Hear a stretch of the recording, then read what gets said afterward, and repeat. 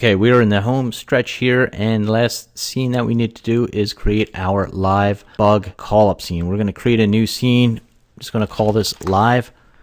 I'm going to open up that scene, and since I had previously designed my live bugs to save a little bit of time, I'm just going to go ahead and drag that object that I had merged and drag this down. I'm going to go ahead and split that object, and you can see that I have a Omo on here and a Control Omo as well. So I can come in here and choose any one of these that I want. And if I hit play, you can see that live animates on. We'll change it to the next one. We'll rewind it. We'll hit play.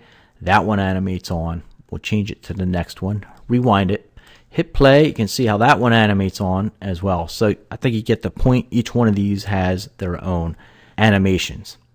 Now, we didn't give the producer or tree operator the ability to change the text in any of these.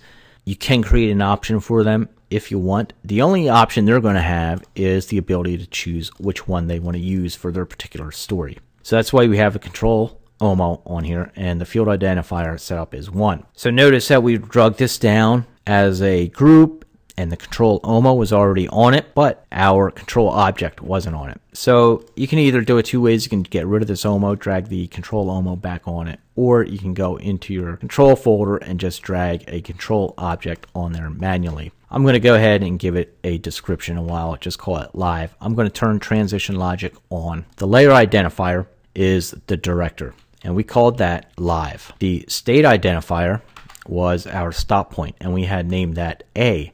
Our background scene is called master. And that should be it. I'm going to go ahead and hit save, and we can start to test it. Now remember, if you wanted to go ahead and quickly add visual identifier for this, you can change the background color for that. So I'll go ahead and save again.